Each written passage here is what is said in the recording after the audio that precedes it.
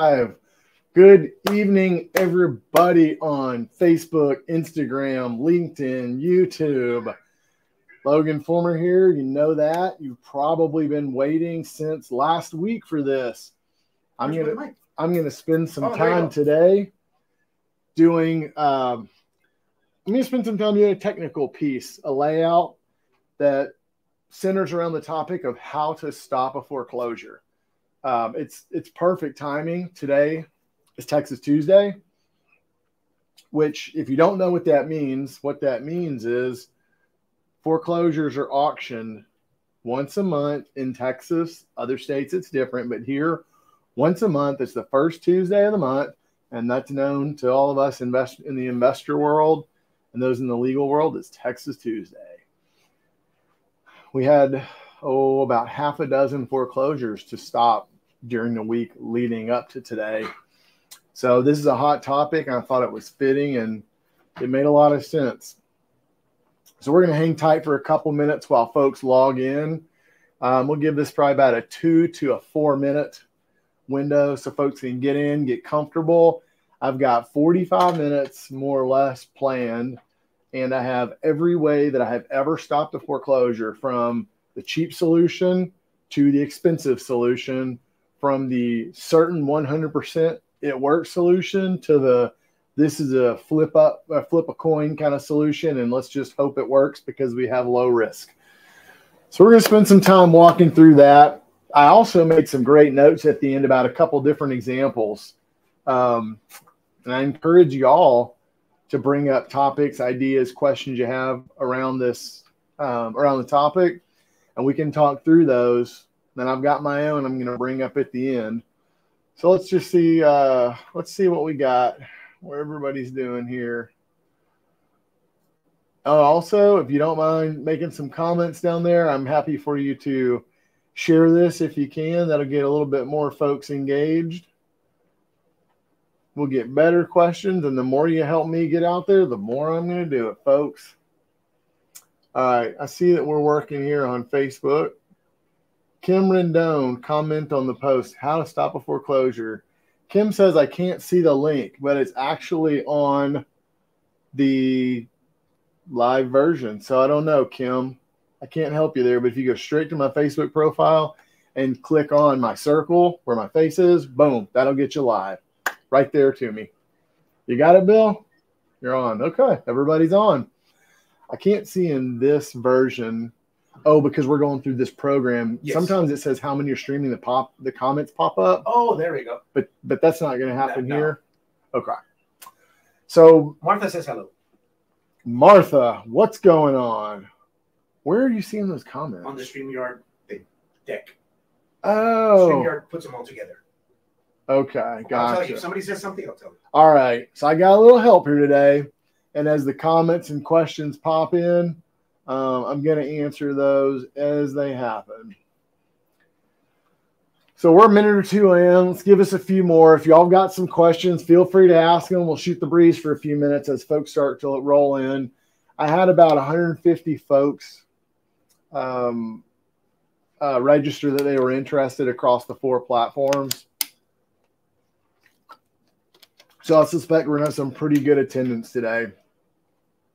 But yeah, it is Texas Tuesday. We had last night, if you know anything about my business or listen to me yap on social media very often, you'll realize that we're a distress-oriented shop. We're going after properties and looking for problems.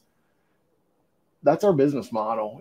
The way markets are, even though we're in a tougher market, things are still very competitive. And if you can't find an edge to get a better deal, you're not going to be able to make returns that have enough safety and protection, but also have really good returns. So that's why we go after those deals. I would say probably 70 to 80% of our deals have a significant level of distress, and probably 50% of them either are delinquent in a payment of some sort, be it a mortgage or a creditor payment or taxes. Those are the kind of issues that come with them. And sometimes we're looking at the tax foreclosure, the mortgage foreclosure list, so we anticipate that a foreclosure is coming. Other times when we're dealing with just a normal troubled transaction, we get a notice, or one of the parties to the transaction brings us a notice. It's a foreclosure notice. Sometimes it's far enough along in the process that it's actually coming in the next month and we didn't know. So we have to spring into action. But every month we probably stop anywhere between 5 to 10 foreclosures. And that happens in a variety of different ways, which we're going to go through here in a little while. What are we at? Are we at 5:07-ish? We're 7 minutes in. All right, we're going to get the show on the road. We've been waiting long enough. If you haven't made it in time, sorry. Okay, we'll start with who I am. Most everybody here is here because they've been on social media channels with me. They've been following me through this journey of building a real estate business, solving problems along the way, and enjoying this. So I've been in real estate for about 10 years. I've done everything from build a house to a subdivision to do remodels. I don't know. I've got some industrial in the portfolio. I've got some multifamily. I've got some office. I do my fair amount of land. Some of it is infill land. Some of it is rural land that we'll subdivide. Sometimes we flip. I've also got a portfolio of mortgage notes. So it's pretty much everything in the real estate business with the exception of, the grade A, downtown Broadway asset.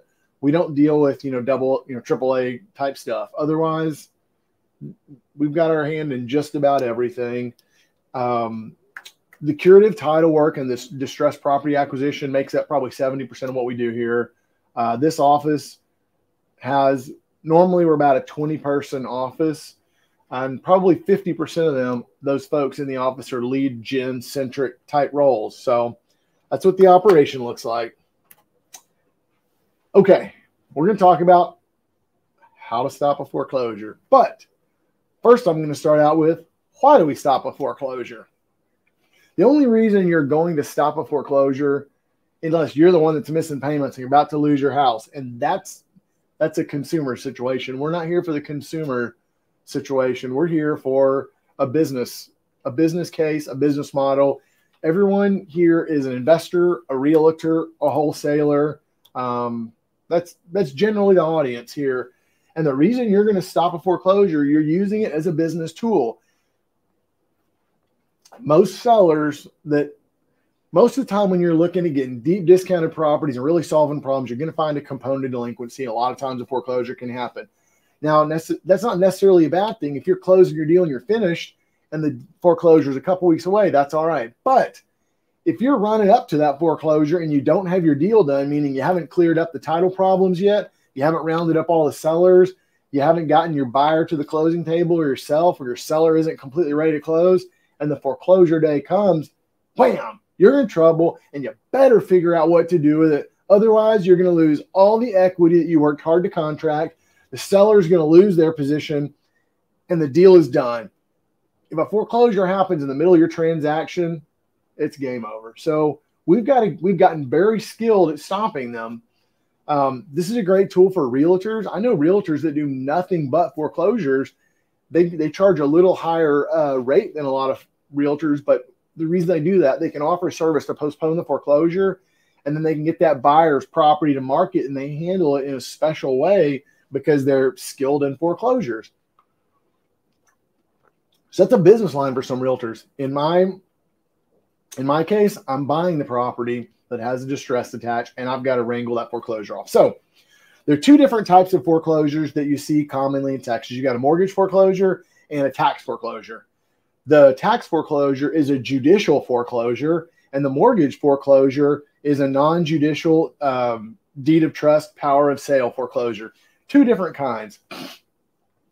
What you'll find is the judicial foreclosure typically happens when the county and the other tax authority stakeholders sue a property owner because they're not paying their taxes. And the county, this is their last resort to sue, to force the property to be sold so that the county can collect the delinquent taxes. This happens in the form of a lawsuit. The county sues the borrower, and it can take anywhere from 4 or 5 months up to multiple years to get the lawsuit completed, serve all the proper notices, and get the foreclosure to actually sell at the auction. So that's your judicial foreclosure. Now, the non-judicial foreclosure is like all the mortgages that people out there have on their home. The regular old homeowner with an FHA loan, those loans have what's called a power of sale clause. And what that does is a trustee is appointed when the loan is originated, a lawyer for the big bank or a local lawyer for a private lender. They're appointed to auction the property in the event the borrower stops paying and the lender has to make good on their collateral. The trustee has the authority vested in them by the power of sale clause in the deed of trust to sell that property at auction. And that's what we know of as the foreclosure auctions. So you've got your tax foreclosure and your mortgage foreclosure. One of them's a judicial foreclosure. The other one is a power of sale shown in the deed of trust. Now, remember, the judicial foreclosure takes a long time, possibly a year or two. The deed of trust, just a regular mortgage, can happen in as little as 90 days in Texas. You've got certain procedure that's got to be followed. The lender has to notice the borrower and take a few steps, but a mortgage foreclosure can happen as quick as 90 days in Texas. So anyway, that's what we're up against. Who needs to stop it? I mentioned this earlier. Realtors want to stop it because they're going to get some listings. Investors and wholesalers want to stop this stuff because we've got a business case. We're in the middle of a deal that hadn't gotten done. Frankly, I've used this to help some friends and family sometimes. This is a really meaningful thing. And the tricky part is you might even take this to a real estate attorney and tell him what's going on. But I guarantee you the real estate attorney is not going to approach it in the same angle that we will. They're going to immediately want to do it one way, and they're not taking into consideration all the variables, all the risks, and all the costs. But since we're in the middle of this, we do it every day, I can share all of that with you so that you can look at the half a dozen ways to stop a foreclosure and decide what is the right one for you and your client, you and your investor, or frankly, you if you're in that spot. So that's who needs it. So let's talk about this for a minute. When I say to stop a foreclosure, what are we doing? I mean, what you're really trying to do is buy yourself a little bit of time. The question is, are you trying to bring that mortgage current, or are you trying to just postpone the foreclosure a little bit so that you can get time to get done what you need done? That depends on what you're going to do. So, let's see what my notes say here. So starting out in the beginning, you've got to understand, you don't need to necessarily fix the foreclosure. You need to postpone it. So one of the tricks you'll find is a judicial foreclosure has all kinds of steps and processes that have to be done. It's called civil practice and procedure. That's the process that the tax authority has to go through to sue a borrower to make sure that they can do the foreclosure properly. Well, the way to remedy that is you either validate that that process was done correctly or pay the mortgage off. But sometimes you've got ownership disputes. You have a dispute with the lender who's foreclosing.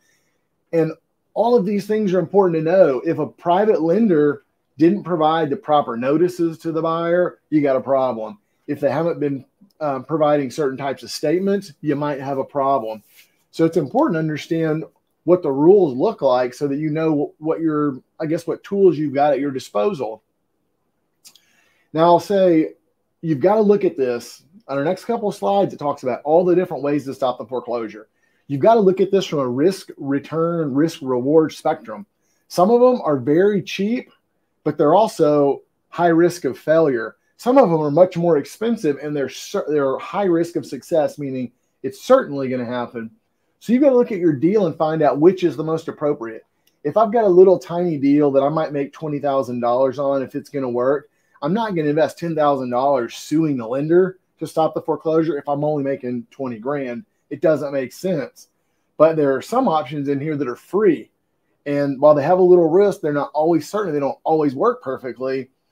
You've got a low profitability deal, so you're going to use a low risk, low cost method to try to stop the foreclosure. Now, you might have a $200,000 tax. On the other end of the spectrum, you might have a $200,000 tax bill on a $600,000 deal. Well, in that case, you're not looking to solve the foreclosure. You're looking to just postpone it usually, but you have a much higher risk. You also have a much higher potential profit So you've got to come up with ways to postpone this foreclosure that makes sense. In the case of making a $600,000 profit deal that's got a big $200,000 tax bill, you're not going to want to risk taking the foreclosure postponement processes that have a low probability of winning, even though they're free. You're going to do the ones that have a very high probability of working, even though they're expensive, because you need this to work. You don't really care if you're going to risk the $10,000, $20,000 deal, but you really care if you're going to miss that $200,000 or $600,000 deal.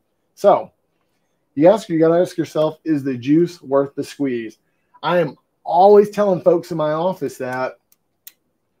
And the reason now is we've learned to solve just about every problem related to real estate. But I always stop and ask the guys, is the juice worth the squeeze? You're not going to go file a $10,000 lawsuit that costs $10,000 to start if it's a tiny little problem that you're only going to make 10 grand. That doesn't make sense. So just because you could doesn't mean you should. You got to make sure the juice is worth the squeeze.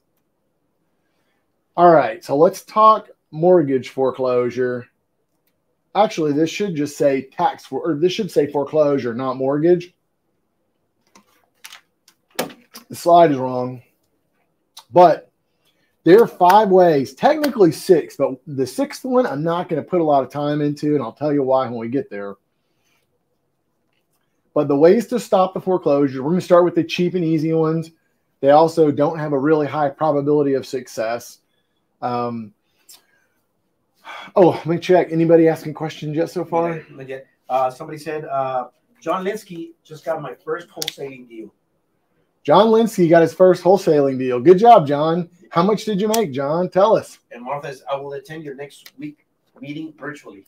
Martha, I love it. Yeah, we're going to go over this stuff and a ton more about the business of distressed real estate. This is one important part of it, but there's so much more to the business of distressed real estate. That's what we're going to be doing April 6th, which is this Saturday in Dallas. It's an 8-hour event. This isn't a speaker deal where everybody gets up there and tells you how smart and rich they are, why you should follow them. This is a training. You're paying me a reasonable amount of money. I will spend almost 8 hours networking you with everybody in that room and training you on the business of distressed real estate. So let's get back to it. Foreclosure. This is the one that has a very low probability of being successful. I do this in our office, and it probably works 1 out of half a dozen times. So 1 in 5, 1 in 6. And it's the most simple, free way to postpone a foreclosure. Provide a listing agreement to the lender. The reason you're doing that is you're showing the lender that you're going to sell this property and you've listed it with a realtor and you're taking the right steps to make this work. This can work on a mortgage foreclosure. This can work on a tax foreclosure. And it does work. It literally happens at least once a month in our office. You know, your odds are 1 in 5, 1 in 6, 1 in 7. So what that means is you only want to do this on a deal that is a low profit deal, a low risk deal, and you don't care about it that much, or you have a bunch of time. This is your first line of defense. So we know that it's going to fail 5 of the 6 times or 6 of the 7 times. So what we do is we start out with this on almost every one of them. We try it. We either provide a listing agreement or a contract. The second one is very similar to the first. The first one is we would be providing a listing agreement signed with the realtor and the seller to the tax office or the mortgage lender saying, this thing is going to close here quickly. We just need to get the title report back and let them close. Can you please postpone the foreclosure sale? That's why you provide the listing agreement. Now, the second item is provide a lender receipted contract with proof of funds. That's the second option. That comes, let's say you're going through the process of selling the real estate because we all know the owner can't afford it anymore. The first line of defense is provide a listing agreement to a lender showing, here's the intent. We're going to sell it. This is what's going to happen.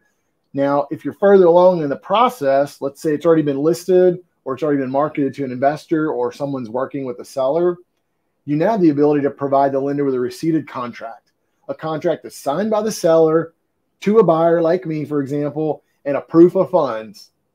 You get those over to your lender, and now the ask is a little bit better. your odds, the probability of it being successful goes up a little bit above the first one. Number 2 is provide the receipted contract with a proof of funds. And I always throw in there afterwards, be nice. You get more flies with honey than you do with vinegar. You know, when you call, be polite, hat in hand. Hi, attorney, trustee, or big bank. We're really working with this seller to try to get this deal done so that you guys can get paid off completely. That way the seller doesn't lose all of the equity in their home, and you guys will have this poorly performing mortgage note done and off the books. It's only going to take us 2 weeks. So if you'll postpone this foreclosure, just push it off till next month. That gives us enough time to complete this contract. You see, the closing date's in 2 or 3 weeks, and here's the buyer's proof of funds. It's really going to happen, lender. Please help us. That's your second line of defense. Somebody's asking if question. Is this Texas specific? No, the question was just asking in the comments, is this Texas specific? No, it's not Texas specific. This works all across the United States. Some jurisdictions handle details differently. For example, I believe New York is a judicial foreclosure state, meaning they don't have the power of sale and the deed of trust like we do in Texas. The foreclosing lender, foreclosing attorney must file the lawsuit to foreclose. So you're going to be dealing with lawyers then instead of just the lender. But steps like this work still, calling the lender and saying, look, we've got a buyer lined up. Here's the proof of money. Here's the contract. It's at the title company. These steps still work across the United States. Sometimes one can vary slightly from the other, but they still work. So I remind you, be nice, be polite, come hat in hand. You're asking for a favor. Put yourself in the lender's shoes for a minute. The lender has originated this mortgage to a person 12 years ago. The person hadn't made a payment in 11 years. They're 12 months behind. This lender has been paying its investors because Wells Fargo borrows money to make these payments or to make these notes. So Wells Fargo borrows money. They're now paying their investors every month, but they're not collecting the payment from the borrower. So they're in a bad spot when a loan goes bad in this case. So you're wanting to be polite. You're wanting to ask them, guys, help me out here. I'm going to make it right. And the nicer you are to people, the better your odds are of getting what you want. Now, the third step, this is a little more serious. This one happens, and you're going to need a lawyer for this one. And this one isn't free either. This is the one that I do after I've begged for forgiveness. Please don't sell the property. Here's proof we're going to close on it, yada, yada, yada. And the lender says, I don't care. This is a terrible loan. I want to get it off my books. And the lender's trustee, the lawyer, says, we don't care. We're going to sell it. F you, get lost. When all the begging and pleading and being nice and showing proof of funds doesn't work, the next part of my conversation is, okay, great. Well, my attorney is going to file a temporary restraining order against you and your lender, Mr. Trustee. And if you won't pull this to be nice, we're going to file a temporary restraining order against you and stop and basically throw a wrench in your spokes. We're going to prevent your ability to do the mortgage foreclosure sale, and you can't stop me. As long as the judge orders this temporary restraining order, the TRO, it's only going to cost me $2,000 to have my attorney run down there and file this and get an emergency hearing, and it will completely stop your ability to foreclose on me. So I'm letting you know this now. This is my last kind of plea with you. But if you won't postpone the foreclosure based on the fact that it's going to close quickly, we have a contract that we can deal with that. If you won't do that, then I'm going to spend the money, file a restraining order, and the judge will stop you from selling it. That way I can have time to clean up the title work, get the closing, and get you paid and get it all done so we don't lose the equity. It's restraining order time. Now, remember, the first two options were free. This is the third option. It's not free. But the neat thing is it ain't that expensive. $2,000. And while $2,000 sounds like a lot, if you're talking about maybe the cost of lunch for comparison, when you're talking about making 20, 30, 50,000, 100 grand, $500,000 on a foreclosure deal, the $2,000 is a very effective tool for the price, but it is not guaranteed. So I would say about 1 in 10. We have about a 90% success rate with these. What you're doing is you're filing an emergency restraining order, an emergency action in that court, and you've got to have an emergency hearing within a day. And you go in, and your attorney goes into the judge and basically says, look, Your Honor, we have a contract in place. You know, this poor homeowner is going to lose all their equity, and this contract is going to be extinguished if you don't postpone this so that we can get the time to close this deal. Judges like to grant temporary restraining orders. They always do that. The reason is they want to provide the status quo and don't want anything major to change or anything to happen until they can have time to sort through it and just get a little bit of space and time. So the neat thing is temporary restraining orders are very often granted. So that's on your side. Sometimes you've got situations like the borrower wasn't properly noticed, or maybe there's a disagreement between the lender and the borrower about the loan balance or some of that. Those are other issues that you might need to raise. But unless you have an open lawsuit, there's no real forum to get adjudication there. You don't really have any judge looking over your conversation with the borrower or with the lender. So by filing temporary restraining order, you can ask the judge to postpone the foreclosure. And now let's get the dispute between the borrower and the lender out in front of a judge and see what the judge thinks. But we're not going to have to go that far usually. You file a restraining order. The temporary restraining order is good for 2 weeks. After those 2 weeks, you have to have a temporary injunction hearing. But here's the kicker. In Texas, foreclosure auctions happen once a month. So the first Tuesday of every month. So if you file yourself a restraining order on the 6th, which is the first Tuesday, and the restraining order is only good for 2 weeks, but the next foreclosure sale isn't for 4 weeks, that TRO that's good for 2 weeks is effectively good for 4 weeks. So you bought yourself 4 weeks of time. Do you have referrals of attorneys that will file TRO? Referrals for attorneys. You know, I've got attorneys that work directly for me.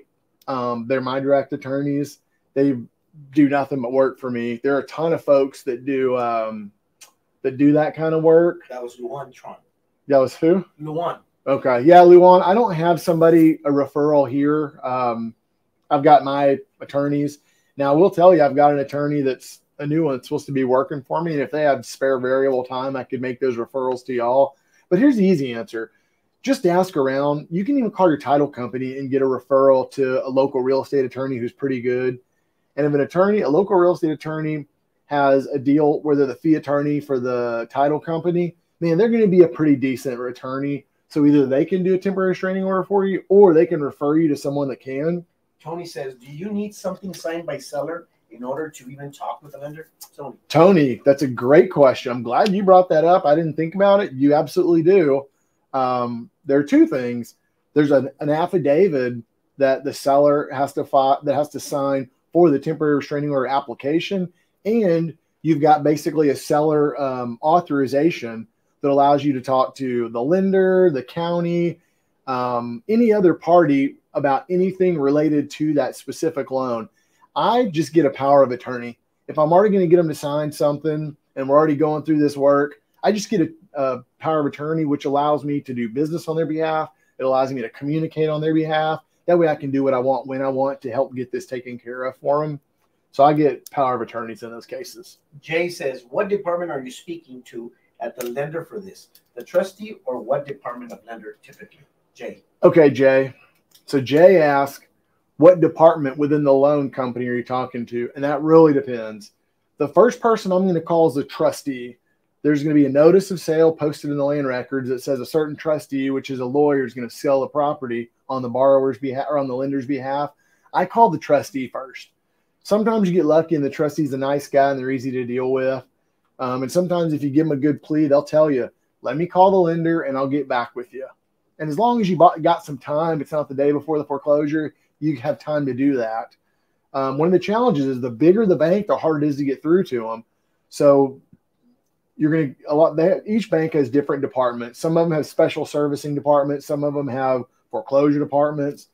You're going to have to call into that number where you're going to get a mortgage statement from the borrower because they should have a copy of it, or you're going to Google search their lender's name and whatever different departments they have. You're going to have to look at the most appropriate one and call them. Once you get in their ecosystem, they'll direct you to the right direction. But You're going to have to take that power of attorney, that loan authorization form you have, and email that in. It's going to take them 24 to 48 hours to have their legal team review it and then grant you that authority. So now you can see if you're not getting this done quickly, if this is something that's happening like, I don't know, 3 days before the foreclosure, you're in a pinch for time and you have to take a more serious approach. But if you're doing this 2 or 3 weeks before the foreclosure, you got time to send the power of attorney or the authorization form into the lender, and then that lender can vet it and then add you to the loan account for this particular situation. But usually there are specialty departments for that. Marcus, I operate with foreclosures in 6 markets. Do you suggest having one attorney on retainer or each state individually for my company? Marcus is asking, since he works in 6 different markets, he wants to know if he can have a single attorney work all of the different jurisdictions for his restraining orders. I usually pick an attorney that works in that jurisdiction or that region. So, for example, I still do a fair amount in San Antonio. I've got local San Antonio attorneys here that do that because they know the judges, they know the courthouse, they know the clerks, they just know how to get stuff done quicker. And you got a better shot if your attorney has been in front of these judges a lot and they've got trust and rapport with them. You're going to have a better shot with your attorney getting what they want for you, as opposed to getting some attorney from North Texas to file something down here in Hidalgo County in the Valley. They don't know the guy. He doesn't know what he's doing. He's like a fish out of water. So I try to have attorneys for the region. I've got it split up. I've got an eastern region of Texas. I've got an attorney that works that one. I've got a southern region. I've got one that works there, and then a separate one for north. So I kind of have it split up in regions. And we've got a lot of counties we work in often. So you start to kind of get the familiarity. Yeah, hope that answered your question. You got more questions? Philip says, how do you get around that being a self-serving power of attorney? Well, so if you have a general power of attorney, Philip. All right, Philip. So you're asking, how do you get around a conflict of interest with the power of attorney? That's what you think you're saying. I don't get a power of attorney to be general and reaching and sweeping and let me do everything on behalf of the seller. It's a very specific power of attorney that allows me to communicate with the lender and negotiate with the lender and lender's trustee, and that's it. If you get a very broad reaching one, I think you're going to have some problems with conflict because you're obviously a counterparty to them. And if you're now negotiating on their behalf in the capacity of a buyer seller, you have problems. But if you're only doing it to postpone the foreclosure and collect mortgage statements and things like that, I don't see a problem. And I've not had issues. I've been doing it for 10 years like that. We got any more questions before we move on? Marcus recommends also great to build relationships with trustees as you use them. They will work hard for you. Man, Marcus, that is a really, really, really good point. And it's not exclusive to trustees. Marcus is saying to build relationships with the trustees because your life is going to get easier and they'll do a lot for you. So what he's talking about is, let's say, for example, you continue to do foreclosure in Bexar County often, and you get to know Kevin Berry, Deborah Martin. You know, there's a group of attorneys that are always doing the foreclosure trustee work. As you get to do business and know them, then they know that you're a good person. You do what you say you're going to do. Once you call them and tell them you need a postponement, they're much more willing to work with you because they know that you're a legitimate person that does what they say they're going to do and they like you. But that needs to extend further. That needs to extend to everybody in this field. The better of a person you are, the better things are going to work for you. I'm super nice and polite to all of our vendors, our attorneys, our surveyors, process servers, all the folks in that legal field.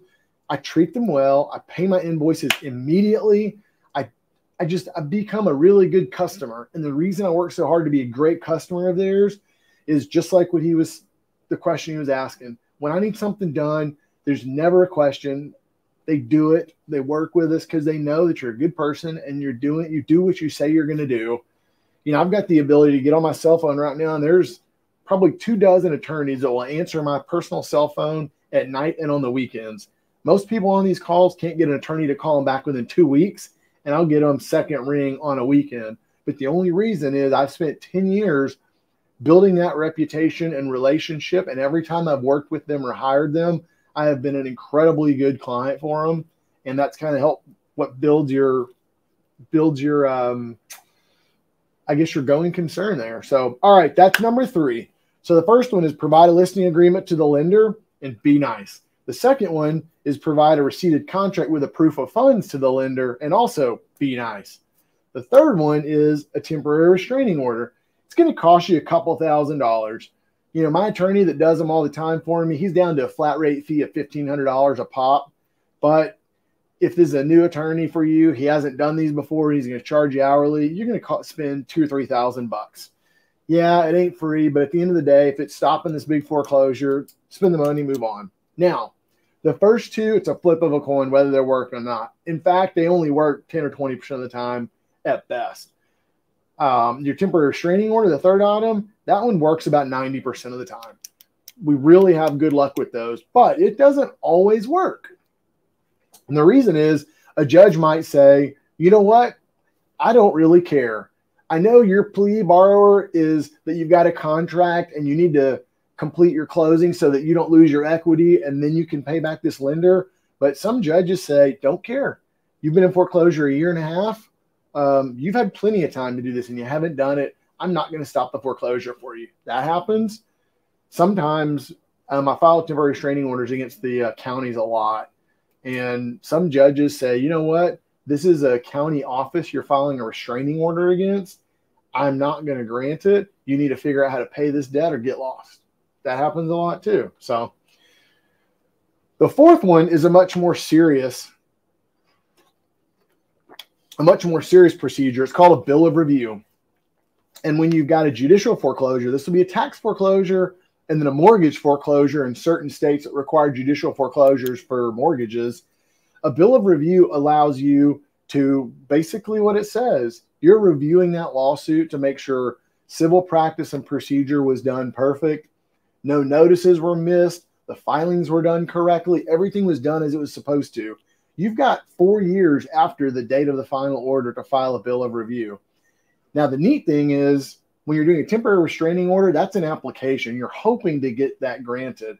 But when you're filing a bill of review, that's a declaration, more or less. It's not an application. Well, technically, all these legal filings are applications, but it's a little bit more of a right than the restraining order. The restraining order is you're hoping. The bill of review, it's a file where you're declaring that you're going to open up that lawsuit and review everything that happened in it. And you've got, I don't know, I think it's like 21 days after you file that. There are 21 days, and the counterparty, which would be the county or the lender, has to file their answer. And you've got a lot of deadlines and back and forth. What that effectively does is it's postponing that foreclosure because you file a bill of review with an injunction or with a restraining order. And almost every time you're going to get that injunction or that restraining order granted when your bill of review is being filed. But it's not a cheapy $1,500 or $2,000 filing. That bill of review is a full-fledged lawsuit. You know, the pleading that your attorney's going to file is going to be 10 pages, all the facts, what you're looking for. Now, you need to hopefully have some mistake that you can identify that you're making this bill of review for. You can't just say, I want to review it for fun. And we find that the tax foreclosures, there is almost always, at least 50% of the time, there's a mistake in the tax foreclosures. An error wasn't served. They left people out completely. I mean, there are tons of mistakes in the tax foreclosures. So we can usually find a good reason to file the bill of review. And that buys you a bunch of time. Once you file that bill of review, you've got months and months and months of deadlines and filings. But the other part of that is I've never had a bill of review not been allowed. Once you file it with the clerk, it's served on the counterparty and you get your injunction hearing pretty quickly, or your restraining order hearing. So I've never had this not work. So for me, it's 100% success rate. Now, the price point goes up. This isn't a $2,000 skeleton petition like a TRO. This is a much more serious lawsuit, and it's going to cost you $5,000 to get that filed. But if you go to multiple hearings and you're trying to stave off that lender, you could spend a lot more than $5,000 keeping that alive. So remember, this is not filed to fix all the problems. This is filed to throw a wrench in the spokes of that foreclosure sale so you can complete your transaction, get your title report, get the money you need, and close, or round up that last seller who they can't find and get yourself to the finish line. But in this bill of review, it costs a little bit more, but my success rate's been 100%. I'm apprehensive to say 100% because we know how that works. The moment you say 100%, it's not going to work for somebody, and you're mad at me. Let's see. Anna, before we hit our 5th and 6th, we got any other questions we need to address real quick? Yes. Do you find, Eric, do you find the change in the trustee the best method to get fresh foreclosure, or is that too soon? Not enough distress felt that early. What was it? Do you find the change in the trustee? Oh, substitute trustee. Eric's asking if the substitute trustee filing is one of the best early indicators for foreclosure, or is that too early in the process, he's saying. So let me explain what that is. Let's say I go borrow some money to buy a house, and the Wells Fargo is my lender, and they appoint, I don't know, Joe Schmo as the trustee lawyer on my loan documents. If I go into default and don't make my payments, that trustee starts to file notices, to send me notices and file foreclosure postings. But let's just say that that attorney that was the trustee when I got my mortgage, maybe he died. Maybe he doesn't work for the bank anymore. When you're doing massive banks like Wells Fargo or like the big boys, I mean, they got new attorneys and groups all the time. So if attorney A is listed on your document, your mortgage document, he can't do the foreclosure because he's no longer there. So what the bank will file, it's called a substitute trustee notice. And what that is the bank is saying, we used to have Joe Schmo, and now we're going to replace that attorney with a new one. It's a notice of substitute trustee filing. And the only reason you're going to file that is because you got a foreclosure coming, or there's a group of foreclosures, or the public the bank wants to notice that they've got new trusteeship. But I think that's a great time, Eric. And the reason is a foreclosure is coming down the pipeline, and it might be next month, or it might be in 6 months. But the point is, the moment the person that owns the property gets behind, that's a sign of distress. And that's the time to start working that deal. So the notice of substitute trustee appointment, that's going to be the very first public notice of a mortgage going bad. There will be no other early indicators anywhere in the land record. So the moment you see that, start them on a campaign. All right, Eric. So back to the bill of review. That one is a pretty certain answer. It's a little more expensive, and you're going to need an attorney who knows what they're doing on this. But you're going to use this one on the time where you've got a big tax bill, for example. You know, sometimes when you have a tiny tax bill of like $5,000 or a $5,000 delinquent amount, that's small relative to the value of the property. In this case, you're just going to go on ahead and hire the attorney, pay the $5,000 to postpone it, and get this bill of review filed. It also works when you have a very big deal. Like, let's say, sometimes I've got deals that have 100, 200, 300, 400,000 in equity. I do not want to risk anything going wrong with this. So I'm willing to pay the money. I'm willing to get the good postponement that's certain. And at that point, when I ask you, is the juice worth the squeeze? It starts to become more of a yes answer as the value grows and the risk grows.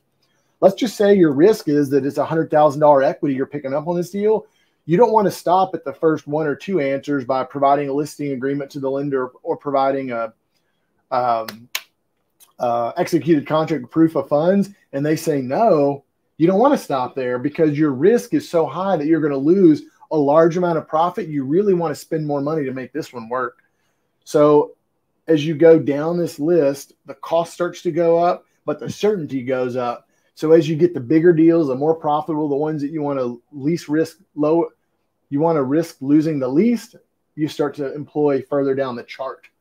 Now, this is the last one. This is not one that I will say you always want to do, but I will tell you this works 100% of the time.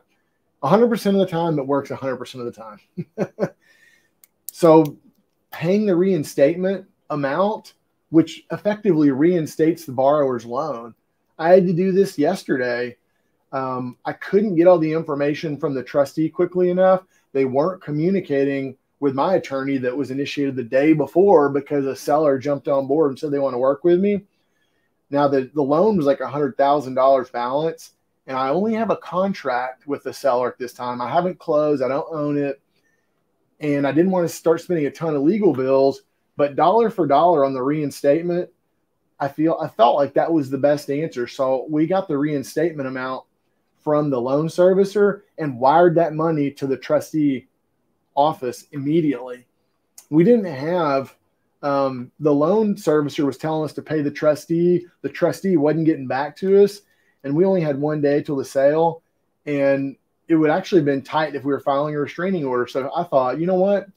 As long as I get that money out of my hands into the hands of one of the lender's parties, be it the loan servicer, be it the trustee, be it the lender, as long as I got proof that I wired this money to them, whether they've received it yet or not, whether they know that I've done it or not, doesn't matter. So we sent that outbound wire yesterday, reinstated the loan. The loan was like $10,500, mid-tens. So we sent an amendment to the seller that said we're getting credit dollar for dollar for this loan reinstatement when we close on the sale. And then I wired that money out to that lender. Well, actually to the trustee's law firm account, the law firm's IOLTA account, the trust account. I wired that money to him, but I wired $12,000. They told us the reinstatement was $10,500, but I didn't want to risk there being some other fees or something like that they forgot to tell us or had technicality. So I overpaid a little, wired the money, and then got that proof of wire from my treasury management platform and emailed it to the lender, the lender's trustee, the lawyer, and then I sent it to the loan servicing. It literally sent all over the place so that we have done proper notice to them.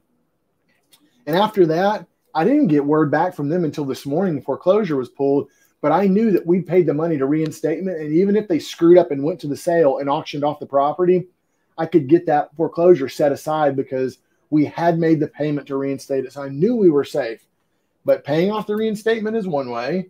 It's a little more expensive, and you got to look at your contract and look at your timeline and say, do we have clear title? Is it a dollar amount that I'm willing to spend and feel comfortable that I'll get reimbursed?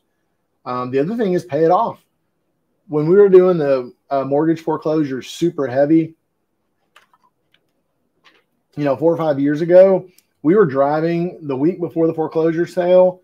It got to the point where it was too hard to get into these big lenders to try to get a good postponement or something worked out.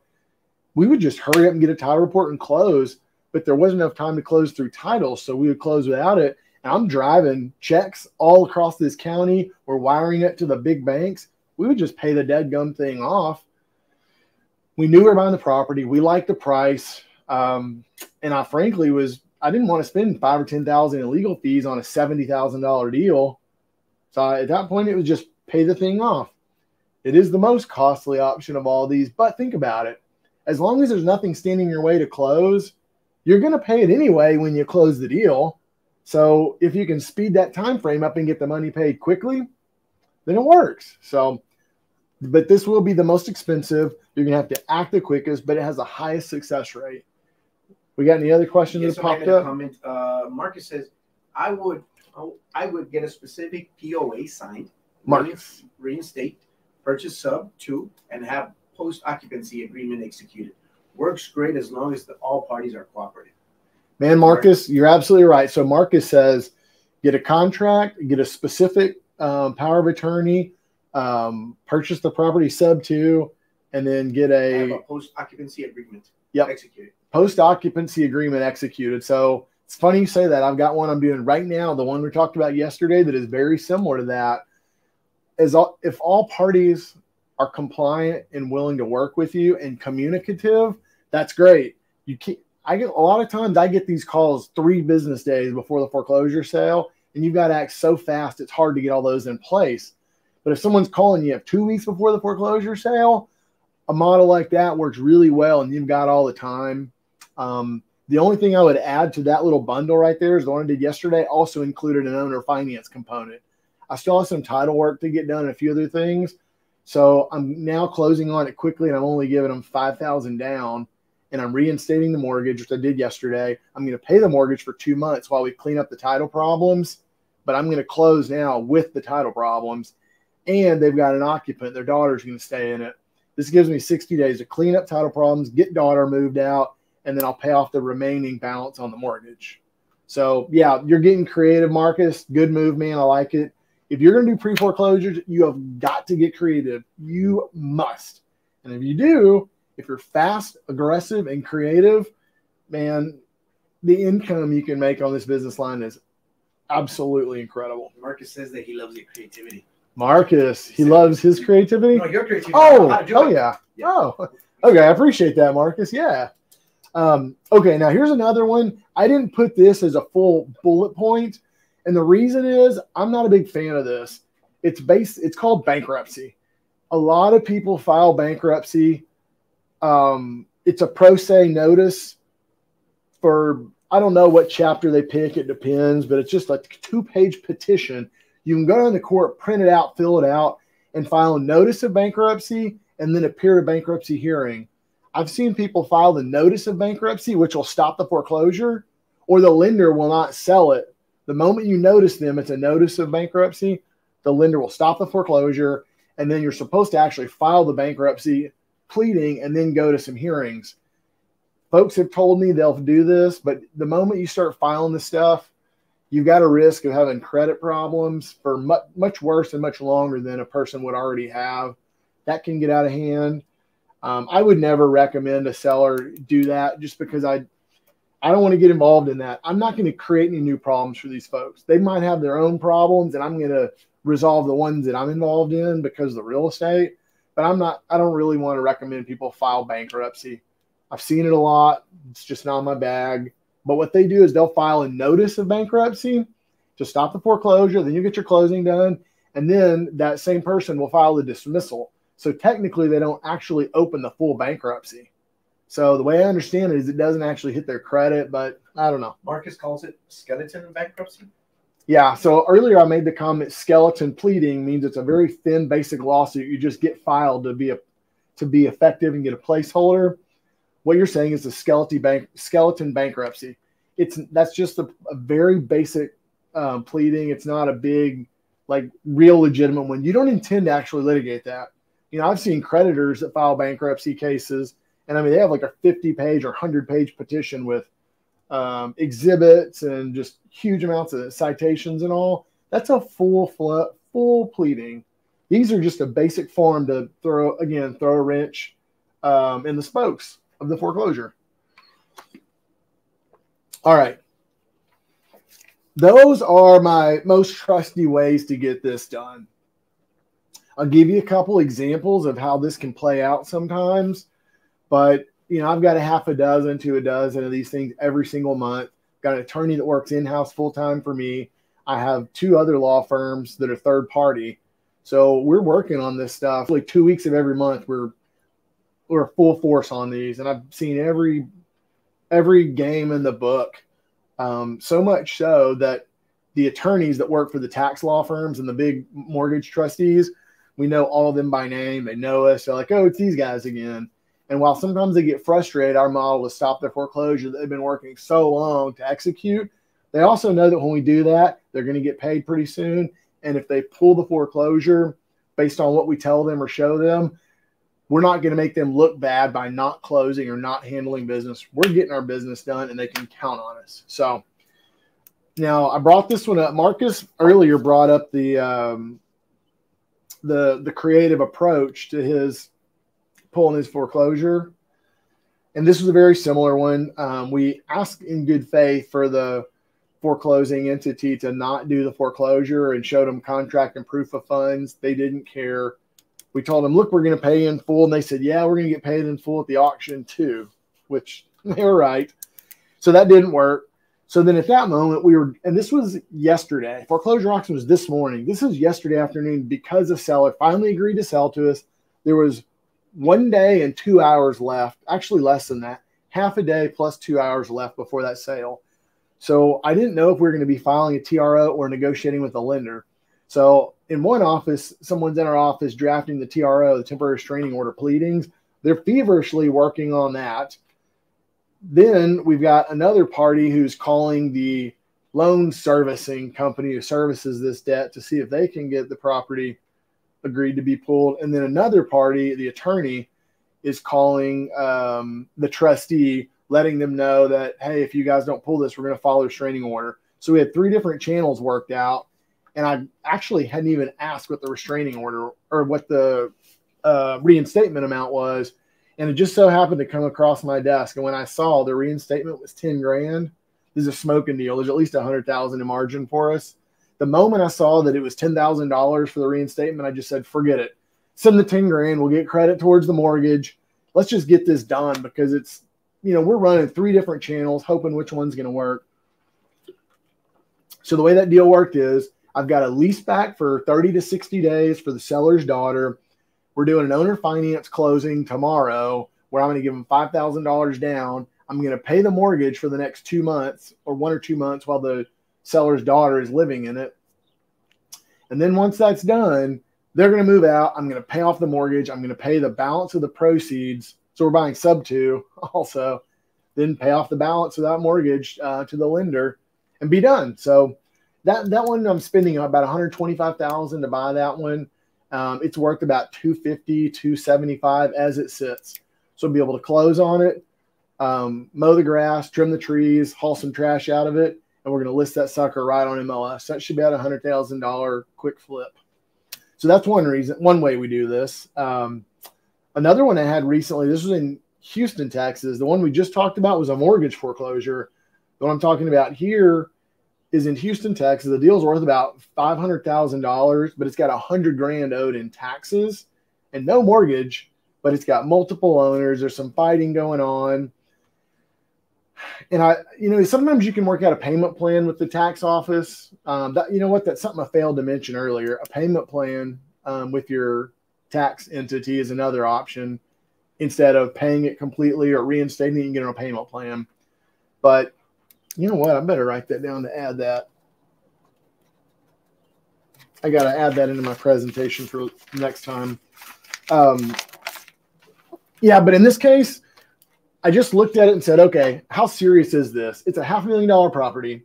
We got a big tax bill, and I'm still dealing with some ownership arguments.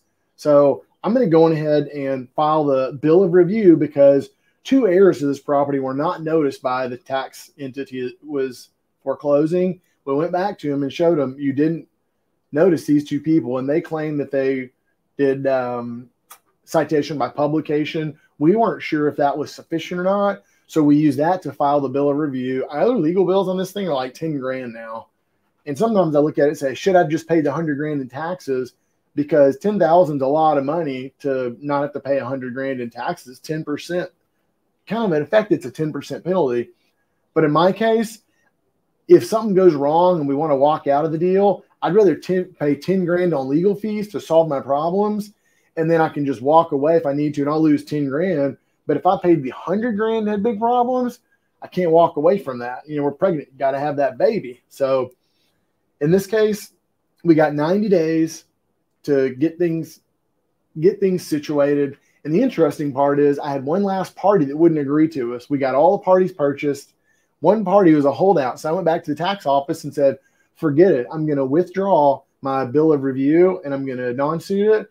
And as long as you add me, now that I've just gotten deeds, I'm going to add myself in the tax lawsuit. As long as you'll add me in and notice me, then I'm going to let you go foreclose on it. And I'm backed up.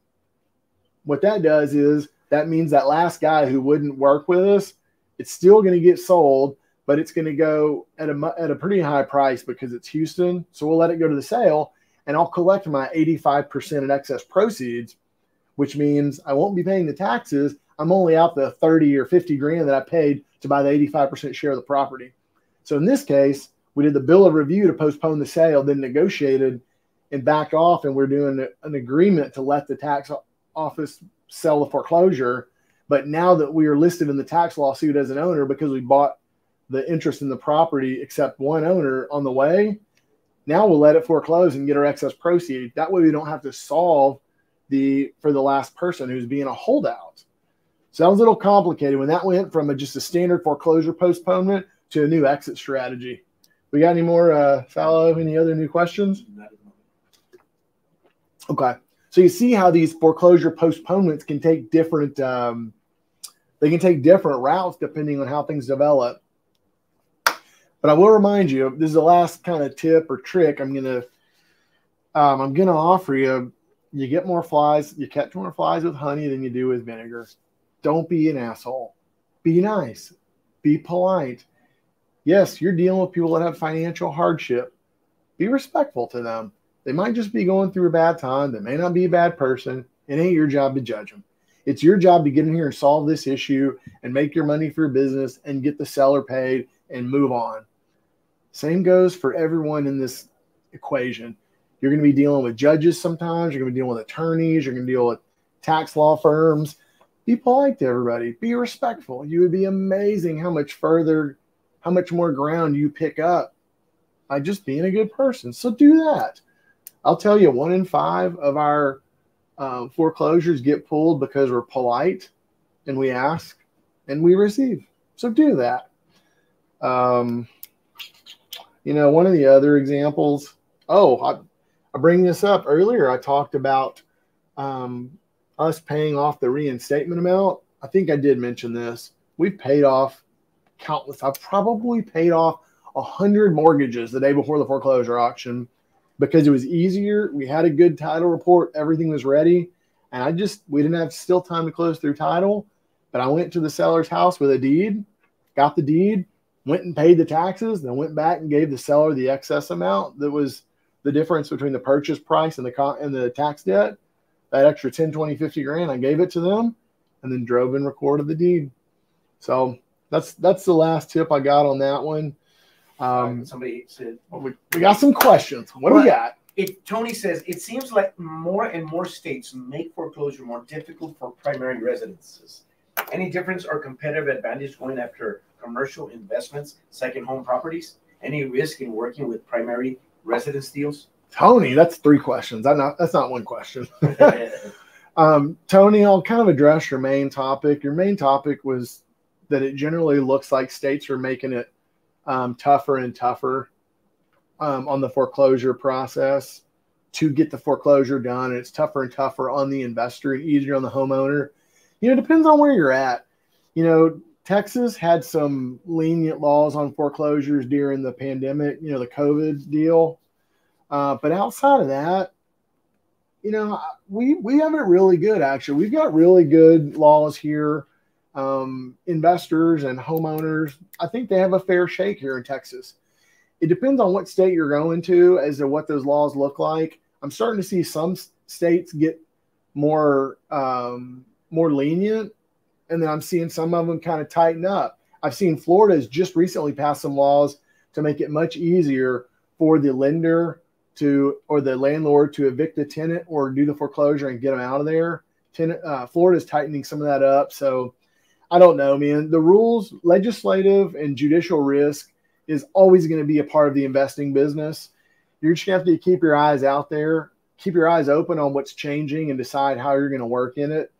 You got to know the rules. It's going to be hard for you to change them. So you're going to have to navigate that landscape. But I'll tell you this, Texas is probably the best state for messy real estate deals because we have incredible laws. It's a huge state. We have a ton of value here, high-priced properties. It's a great place to do it. But this stuff works across the United States.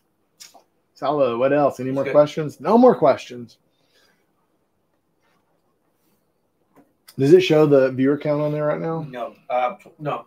It's wrong because here it says 25, but there's more on YouTube. On everywhere, yeah. And LinkedIn. Okay. I'll tell you what. I would encourage y'all to reach out to us. I do a ton of JVs with people like this. I got 2 things I'll point out to you. If you're on this journey and looking to get better, looking to learn more, and looking to do deals with people that know what they're doing, you came to the right place.